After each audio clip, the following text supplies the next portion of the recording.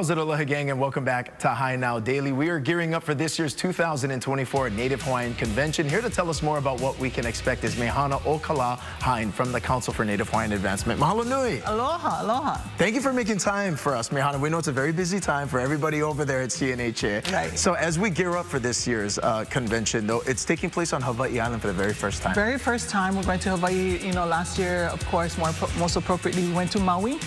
Right, and so this year we're going to Hawaii. We're making our way around our Pai'aina to visit all of our peoples, you know, everywhere that they are.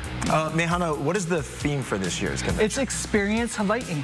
Mm-hmm. Yeah, it's a simple theme, but Hawaii has so much to offer, right? All of us who are local, who live on other islands, or even people who live on Hawaii Island, those that come from outside of Hawaii, Hawaii has just so much to offer culturally, environmentally, right? The gifts that island keeps giving us is tremendous.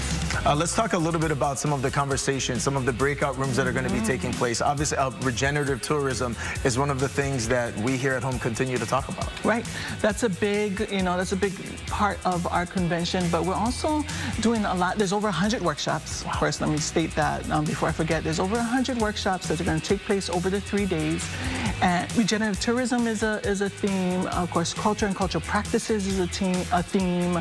And how it is that we build resiliency in communities, right? Discussions from how do we get more food secure, all the way to financing and owning homes, right? Just the width and the breadth and depth of those type of conversations are going to happen. Echoing what was just said about kind of the way that people experience here in Hawaii as well. Also, a guided tour that's actually going to kind of kick off the convention, right? Yep, our Kilohana group is doing a guided tour of sites that are not too far away from Waikoloa, but they're taking them by bus and they're going to Pukohola, Mahukona, Kalahui Pua'a, very significant sites right in that area. And why did you folks select those specifically for the tour? Well, one, because it was in that area so that we could have people experience and also come back to the convention. But those sites were very important in the history not only of Hawaii Island, but the history of Hawaii in its totality. Places like Pu'ukohola, right?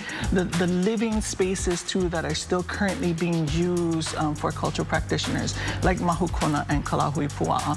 We're also taking our youth over to Kahalu'umakai, which is a Kamehameha Schools property that they've restored. They tore down the hotel that was there and restored the site back with the heiau that are on those sites, and it's become a learning lab. So those type of experiences, getting out of the hotel and going into those spaces, super important to us in this convention. And among the many conversations that are going to be taking place, one that are involving the keiki, our teenagers kind of listening to the voices of the future. Yeah, our partners and our great friends over at Mehanaokala are going to host an up late at night with the Opio, and it's going to be a chance for them to do civic engagement, what we call civic engagement for them. It's going to be talking about the issues that are important for them through their eyes in their communities and bringing that forward to share with the rest of the Opio.